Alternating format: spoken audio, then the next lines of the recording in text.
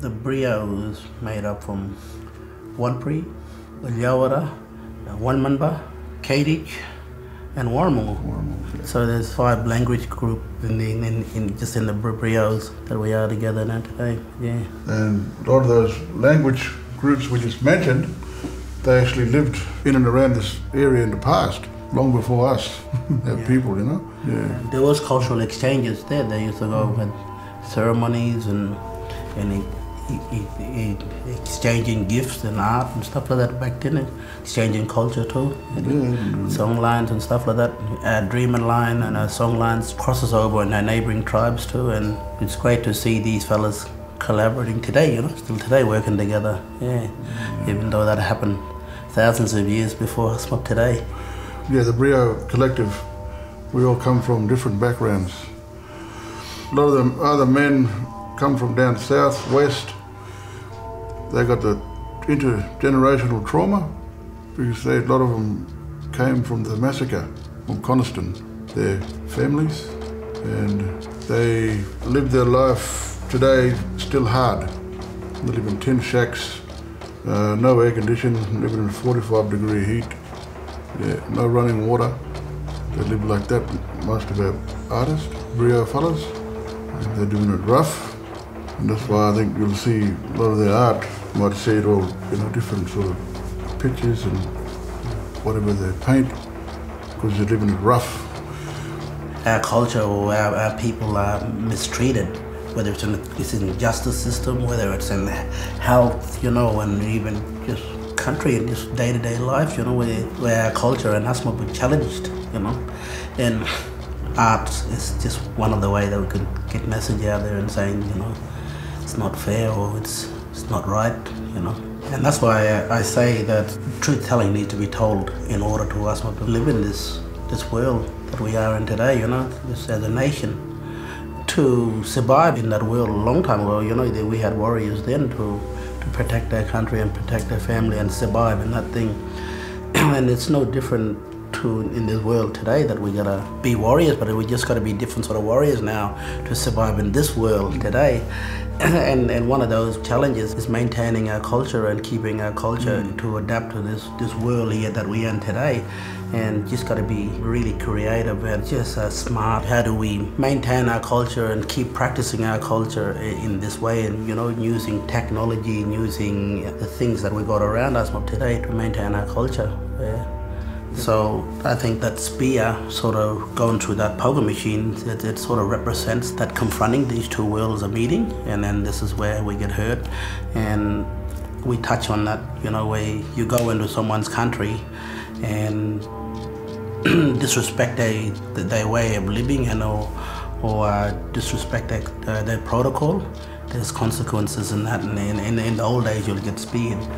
And so, and with that poker machine, that one-eyed man, it sort of represents that white people or European people that came here and seen our country and not knowing what connection that we have to that country, and how they seen that country, and it's just for their own wealth. Like, oh, we can mine there, we can run cattle there, without acknowledging that there's traditional people from that country, there's connection that we have to this country, and there's a protocol, indigenous protocol is there. And that spear going through this one-eyed man, that sort of represents that. And I think the poker machine just represents that gambling, the alcoholism, the pubs sort of life. So that's today life.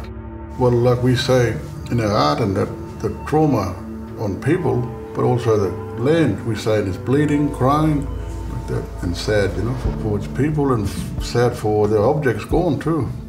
Because objects, like I just said, belong to the country and the people, and just a way of expressing ourselves, making a noise through art, instead of talking with our mouth. It's a huge shift. A lot different to the dot paintings and traditional paintings our people did.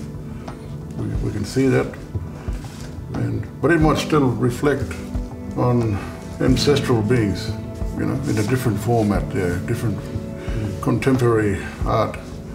We change it around, but it could be same story of their country, their totem, or I got inspired by my uncle. He said to me, "Oh, all us beings here now today, human beings, we are reenacting what our ancestral beings did in the Dreamtime, and we're acting like that today." I was inspired by that story. We believe when someone like our family pass away, they go back to their country, and that spiritual connection to that country that talk to us mob today. So us mob, we still got connection to our spiritual people that passed it through that land and country, and we kind of touch that on mining and probably pastoralism, you know, people gone destroying our country.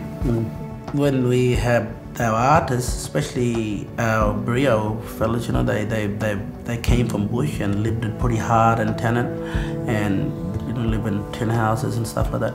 It's good for them to see the sales, meet the buyers, and just meeting the art industry out there. What's that offer, and also the competitions and how other arts mob working and doing things and how they did there. And it was good feedbacks that we had. But I would say the good outcomes was, you know, we got people that was in the Biennale that come pass through and spreading the good news that what we got to offer here in Tennant Creek. Tennant Creek had a bad rap for the last 2 years, and thanks to the media for that, you know, giving us a bad rap here. But went down there and showing what we got to offer here in Tennant Creek, and that totally changed the perspective through our nation. And at the Biennale was really good. Outcomes was positive. Positive in it. Positive story for our community and our men.